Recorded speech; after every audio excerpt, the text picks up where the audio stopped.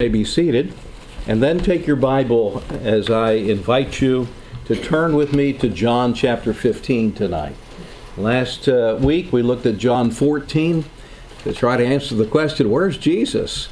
And we found out that he's in heaven. He's on the throne, in fact, in heaven. But that he's represented by the Holy Spirit, who is nowhere else but in the believer. He's indwelling us. He is the Spirit of Christ. Chapter 15 follows the 14th chapter, obviously, and I wanted to remind you that chapter 13 through 17 are part of, really, the preparation for Passover, which is interesting that we're looking at this passage tonight as this is the week of the Passover celebration that we are in right now. At the conclusion of the Passover meal, they left, Jesus and his disciples left that upper room, and they were on their way to the Garden of Gethsemane. And obviously, on the way to that garden, they passed by vineyards. And I think that in doing so, it presented our Savior a perfect opportunity to picture what the abiding Christian life is, what the abiding life of the believer is like, what the abundant life that he talked about in the 10th chapter of this same gospel is. The abundant life, the abiding life, they're the same thing. They're synonyms for the same life. It's the Christian life as Jesus intends it to be lived. And so I've had you turn to the 15th chapter, and I'm going to begin by turning your attention to the first 5 verses, but in particular as we begin to verse 5, where Jesus says this, I am the vine. In verse 1 he says, I'm the true vine. There's also false vines, right? He's the true vine. He's the true vine, he said. You're the branches. He says, you that abide in me, and I in you, the same bringeth forth, notice this, much fruit. Without me you can do nothing. Well, let's pause there a moment, and then let's look at some things that Jesus wants to communicate to our hearts tonight about the abiding life. Our Heavenly Father, thank you that we can be here tonight, and we thank you even more so that no matter where we are, you are abiding in us. And Lord, would you teach us tonight what it means to abide in you, and even more than that, that we would apply what you teach us, and that we would abide in Christ, abide in Jesus, our Messiah. We thank you for this teaching and for what you're going to accomplish in us as individuals, as we give heed and as we let you have your way. In Jesus' name, amen. So, I called your attention to verse 5 of John 15. Notice several things here. In the picture of a vineyard, Jesus says, I'm the vine. He says, believers are the branches on the vine. There is the stock, the vine, and the branches off of he's the stock, he's the vine, and believers are the branches connected to that stalk, to that vine. And it's implied here, it's not said, but there is life that flows from that vine, from that stalk, into the branches. We call it sap, right? There is life that flows from the vine into the branches, and that sap, if I could put it that way, implied here is the Holy Spirit. Because he says in that 5th verse that he that abideth in me and I in him, Jesus abiding in us, does so through the person of the Holy Spirit. The Spirit of Messiah, the Spirit of Christ, right? And so he's the vine, Jesus. if you're a believer, you're the branches, and the sap is the Holy Spirit, and He passes from the vine through into the branches. And then notice this, that produces fruit. Now what's the fruit? Now some people think that the fruit is what Paul talks about in Galatians chapter 5, the fruit of the Spirit. I don't think that's what it is referring to here. In John 15, I think it's very clear to me that the fruit is not that spiritual fruit, the 9 fruits mentioned in Galatians 5, but rather the fruit that is produced in John 15, this spiritual fruit, are people that are saved through the branches' witness. People that are saved through a believer's witness. Now notice who the gardener is. Verse 1, Jesus says, I'm the true vine. My Father is the husbandman, or the gardener, or the vine dresser. The Father is the one that manages the believer's spiritual life in order to make it fruitful. That's His responsibility. But I want you to note something in verse 4 about bearing fruit. He says, abide in me and I in you. As the branch can't bear fruit of itself, except it abide in the vine, except it's connected to the vine, the branch can't bear any fruit. He says, no more can you, except you abide in me, Christ, Jesus, the vine, the true vine, and you the branch. So fruit bearing, very clearly, the believer has to stay vitally connected. It's called abiding here. Has to stay vitally connected. The branch on its own can't bear grapes. It has to stay attached. Now I want to say something about this, and I want you to get this and never forget it. This 15th chapter has caused a lot of believers to doubt their salvation. But listen to me, and listen to me carefully. John 15 has nothing to do with salvation. John 15 is not about salvation. It is about serving the Lord. It's fruit bearing. That's ministry for the Lord. Okay? So if you get that clearly in your thinking, then you won't be thrown off by verses 6 and 7. Look at verse 6. If a man abide not in me, he is cast forth as a branch and is withered, and men gather them and cast them into the fire, and they are burned. Contrast verse 7. If you abide in me, and my words abide in you, shall ask what you will, and it shall be done unto you. Talking about fruit bearing here. And remember this. Salvation is permanent. If you're saved, you are saved permanently. You're saved eternally. I think it's called eternal life, right? Not temporary life. It's eternal life. So salvation is permanent, but fruit bearing isn't. Fruit bearing is conditional. That's what he's saying here.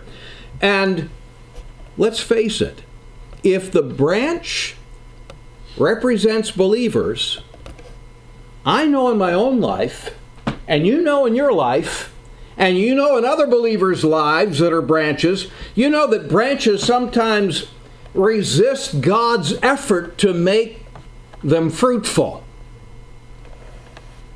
Paul feared that in his own ministry. And he said, I'm very careful about giving in to my fleshly appetites, my bodily wants.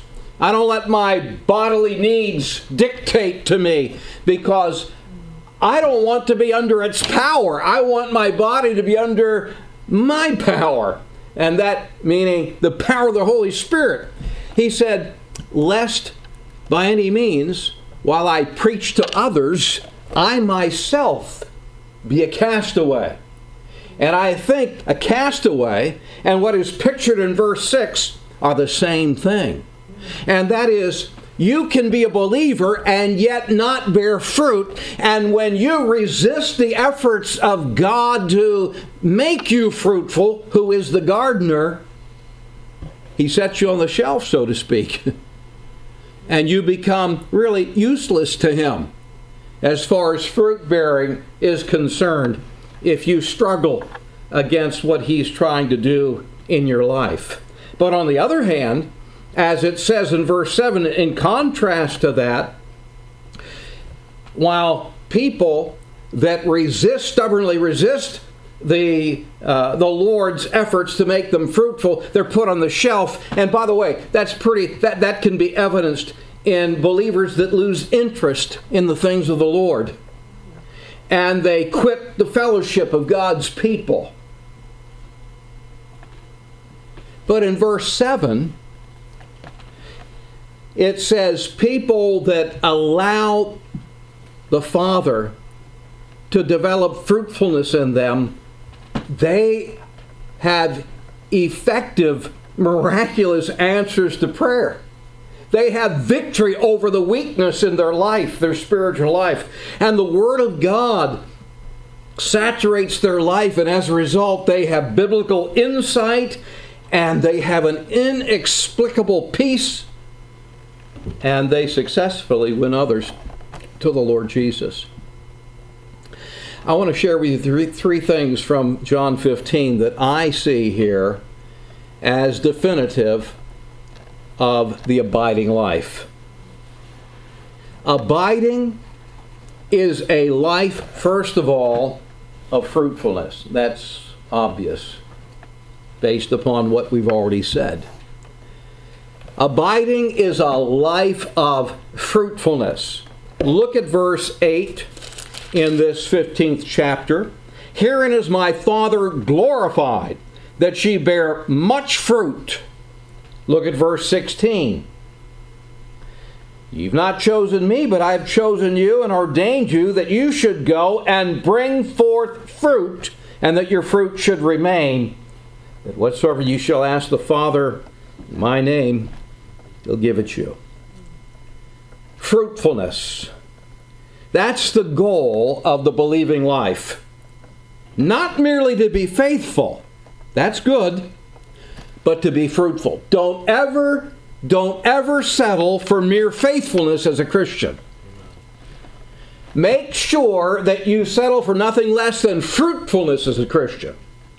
Because that's what glorifies God, and that's what He designs. That's His goal for every Christian life. And we sell ourselves short if we say, well, I'm just going to be faithful. No. Determine that you're going to glorify God with fruitfulness, because that's His goal for you. It's to reproduce yourselves. Fruitfulness. Notice in that 16th verse the word go. That connects this fruitfulness with the Great Commission. It's you taking the initiative to witness. And there are two basic requirements for fruitfulness. Are you ready for these? Very simple, but vital. The first one is obedience. The first one is obedience. And I want you to look at verse 10 through 12. If you keep my commandments, you shall abide in my love, even as I keep my Father's commandments and abide in His love. These things have I spoken unto you, that my joy might remain in you, that your joy might be full. This is my commandment, that you love one another as I have loved you. Obedience. The abiding life is a commitment to total submission or surrender. I don't want you to get the wrong idea. The believing life, though it has rules and standards, is not just about keeping rules, but rather obedience is motivated by the love of God. Obedience is motivated by your love for Him that flows out of your understanding of His great love for you. Obedience. But I want to quickly follow that up with this. Look at the last part of verse 5 of John 15. He says, "For without me ye can do nothing." Zero. Obedience is a requirement for fruitfulness. It's part of the abiding life. It happens by obedience, but, notice this, without me you can do nothing. That says that it is impossible to live a totally surrendered life without supernatural enablement. That absolute surrender is through a total dependence for the ability to be successful in your obedience. That makes sense? It's a 0%/100% proposition. What do I mean? I mean this. It is 0% your will and your power. It is 100% God that gives you the desire, the will. It is God that works in you both to will and to do His good pleasure. So the obedience, even the desire, comes from God, and then the power that comes from dependence upon God. Obedience and dependence, the two requirements of the abiding life that produces fruitfulness in your life. And that happens when you simply, before the Lord, confess your specific inability. You know areas of your inability. You know areas where you always fall and fail, right? Well, perhaps when you begin your day, you should begin the day by saying, "Now, Lord, I want this to be a fruitful day. But I know that I'm going to fail in this one area or in these areas unless you help me, unless you undertake for me." And specifically confess your inability to the Lord and tell Him that without His help you're going to fail, and tell the Lord that you're going to continually depend upon Him and claim His supernatural help today. And see what a difference that makes in your life. See how fruitful your life becomes tomorrow when you practice that. So the abiding life is a life of fruitfulness that requires obedience and dependence. Obedience by dependence, I should say. You trust to obey. And then the second thing that I see in this 15th chapter, beginning in verse 13 and down through verse 17, is that the abiding life is not only a life of fruitfulness, but he says, "Greater love hath no man than this, that a man lay down his life for his friends. You are my friends, if you do whatsoever I command you. I call you no more servants. I call you friends." The abiding life is a life of fruitfulness. It's also a life of friendship. It's a life of friendship, according to these verses. The abiding life is a relationship that is based on love. That's what friendship is. And it's very important for us to see that what the Lord does in this passage is He connects all of His love and its effect upon us. First of all, friendship is really a partnership. And abiding is a loving partnership. It's based on God's love that He is about to express to His disciples when He hangs on that tree. It's about that love that He expresses to us as our sacrifice. It's a loving relationship that He draws us as close as possible to His heart in an intimate, loving fellowship that will result in us being prompted to love serving Him, and that will enable us for loving service. It's a partnership. Look at it, verse 9. "As the Father hath loved me, so I have loved you. Continue ye in my love." It's a partnership. To be a partner with Him. friendship. But also, it is a love that is perfected. You know what abiding is? It is a complete love. I want you to see it with me as we look at these verses. Verse 9, as the Father loved me, so I have loved you. Continue ye in my love. If you keep my commandments, you shall abide in my love, as I have kept my Father's commandments and abide in his love.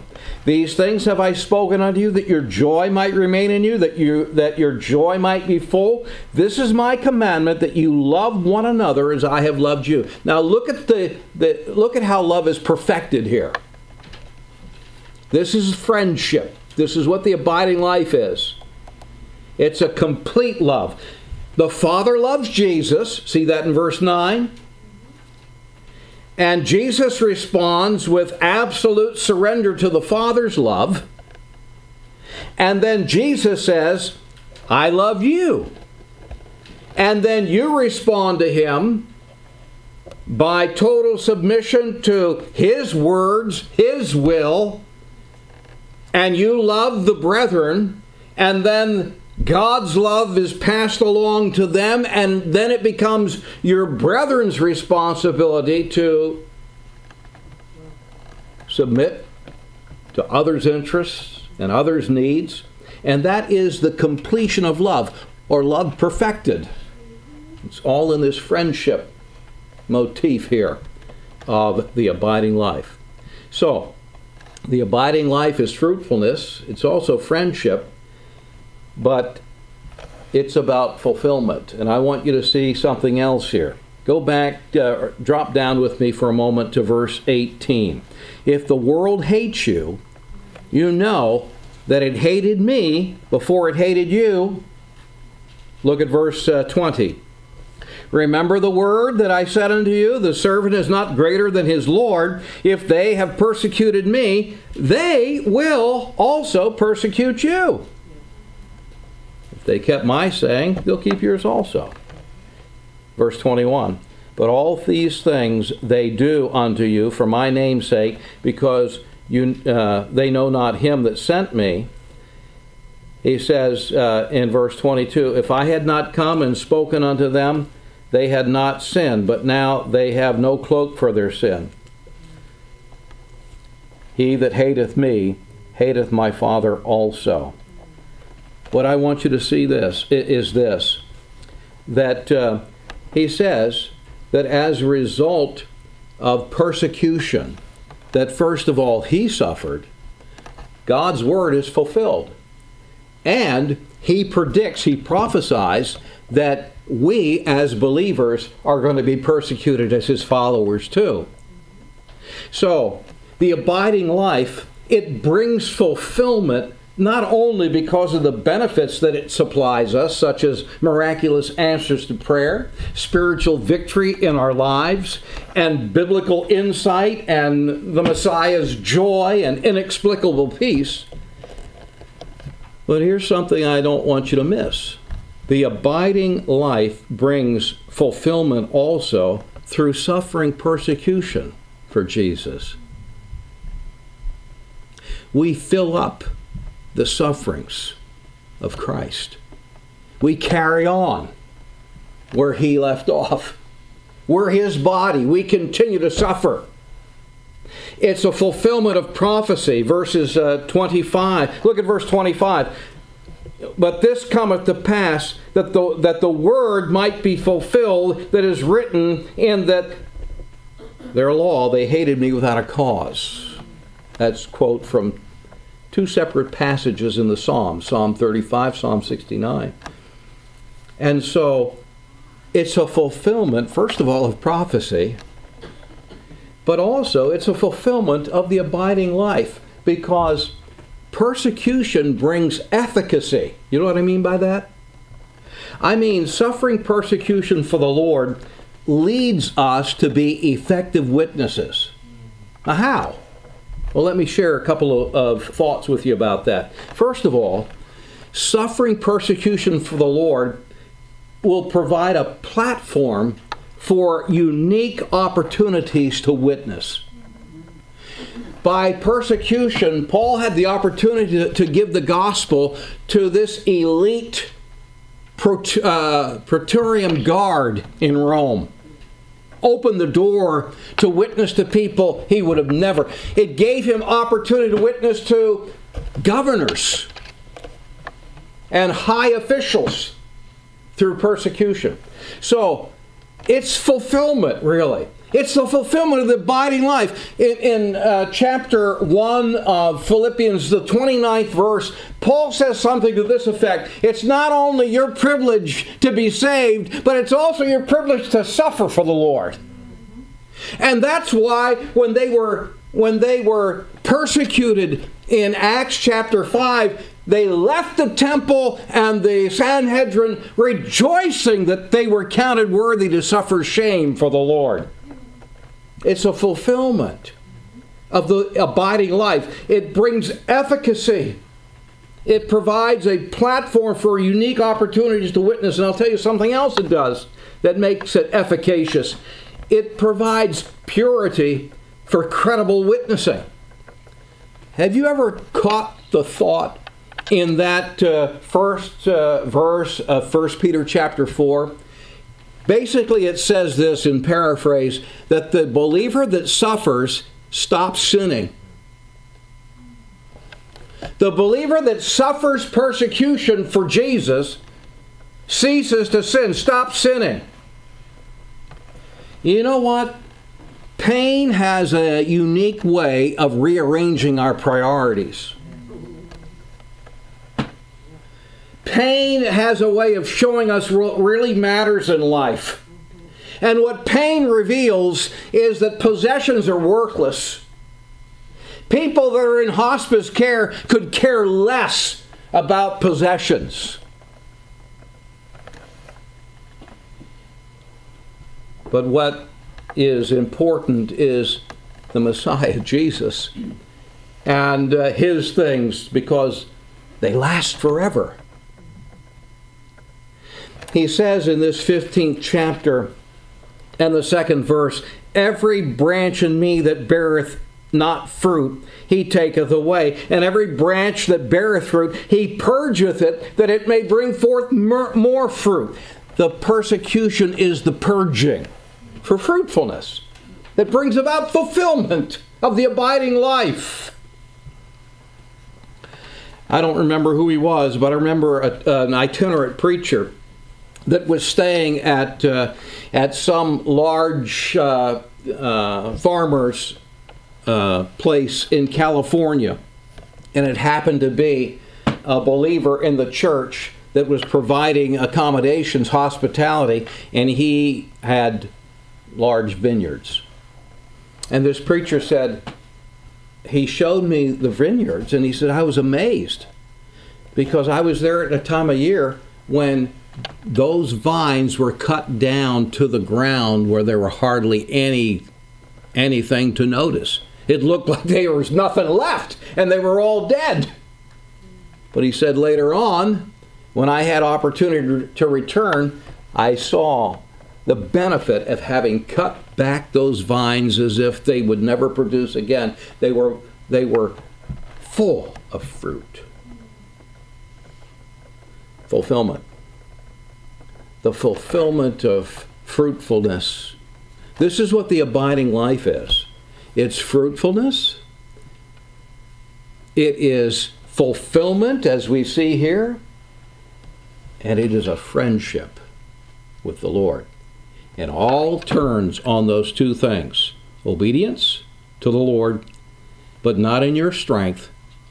Obedience based upon dependence.